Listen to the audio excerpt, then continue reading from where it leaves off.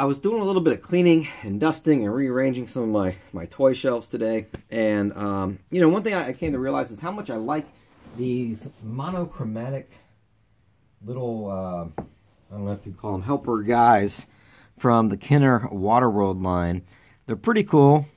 You know, this looks like something you might get in a Shark Bites fruit snacks, kind of premium.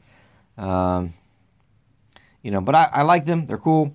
And so today we are going to open this Bola Attack Mariner with double claw launcher and the mutant eel. I really, really think that these monochromatic little rubber sea creature guys steal the show on this line, especially with all the Mariner figures. So Bola Attack, that's what we're opening today. Hydro Stinger, I don't think I own that one. Powerbow Mariner. And we have those guys with the jet skis don't come with one. We got Deacon, which comes with this. Nord, I do not own. Atoll Enforcer, we have right here. So these were Kenner at the time, owned by Conca, which was a subsidiary of Hasbro. So you got 3 toy companies right there. Pawtucket, Rhode Island.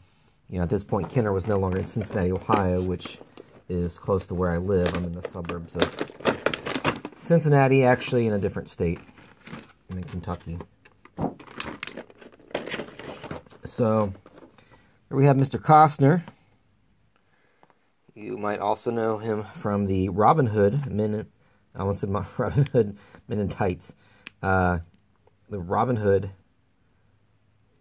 toy line, also from Kenner. We have this huge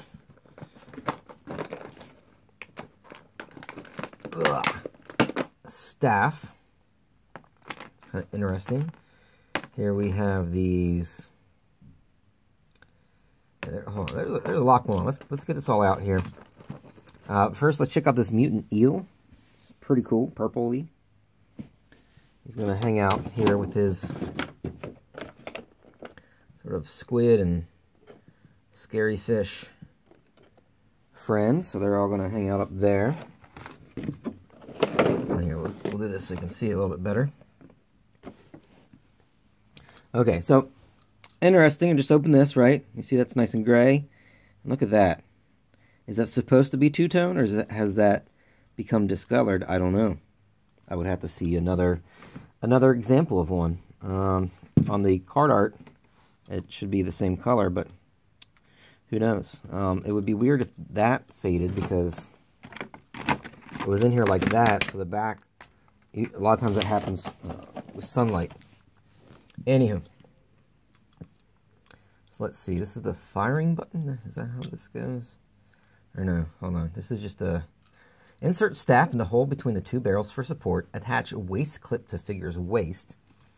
So it's very similar. There's a Predator figure that has a somewhat similar dual launcher. All right. Attach waist clip to figure's waist. Low claw projectiles into barrels.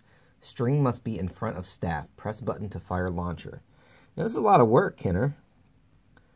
If I was 12 years old and I bought this, which I wouldn't have because I had not seen Waterworld until last year when I was 34 years old. Love it. Great movie. Super into it now. Have some of the trading cards. And would like to find the Super Nintendo game that only came out in Europe. But yeah, I don't know. This would have been kind of a pain in the butt to get together. So there he is. We're gonna press this. Wow, that went pretty far. Let me back up here. I want you to see the full range of this launcher. Let's find where's Deacon? Oh, here he is. So this is Deacon. You could also do a blue velvet.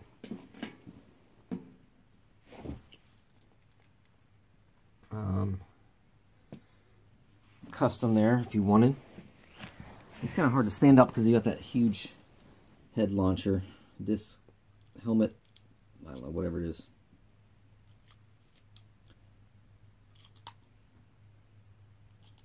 It's by Anthony Hopkins. All right, can you see that? All right. So this bad boy has some range. Let's see if we can get it. There we go. Knocked him down. Didn't ensnare him, but man, that's pretty serious. Let's try that one more time. I'm gonna take this off. Well, I don't know. Maybe I can't. I just really want him to stand up. I feel like we could snare a lot easier if he could stand. If he didn't have this like humongous honking thing on his head. Let's try one more time.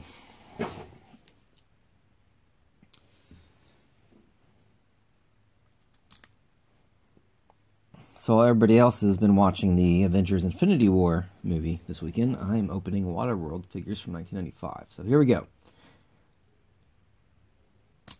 Okay, that kind of works.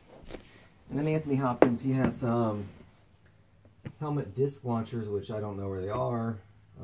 He would shoot those at him, and they would fight. And then all these sea creatures would come and just kind of, you know, swarm and attack. And I guess that's his, but, you know, you get the idea. So Waterworld, it's the future. The Earth is covered in water, and the sun beats down on Waterworld.